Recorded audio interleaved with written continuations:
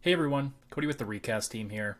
In this feature demo, we're going to be taking a look at the Content Distribution Monitor dashboard that's offered within Right-Click Tools Enterprise Edition. The Content Distribution Monitor dashboard gives you a all-in-one view into the health and status of all of your distribution points across your environment.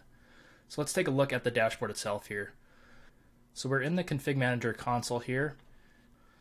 Under the Recast software node, we have our Content Distribution Monitor dashboard. The section that we have here is the global distribution status. So this is going to give us the status of our DPs. In our environment, we only have 2 distribution points, so that's what we're seeing here.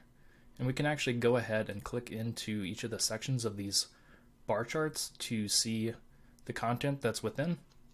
And on this one, we actually have a errored piece of content. So what we could do is we could right-click on this. We can check the status, redistribute, remove the content, or validate the content. In the top right corner, we're going to get some information about our distribution point. So we can see if it's HTTPS enabled, if it's a pure DP or a pull DP. But one great thing we can see here is how much free space is on this DP. So if this was full, we could see why some of our content is erroring out.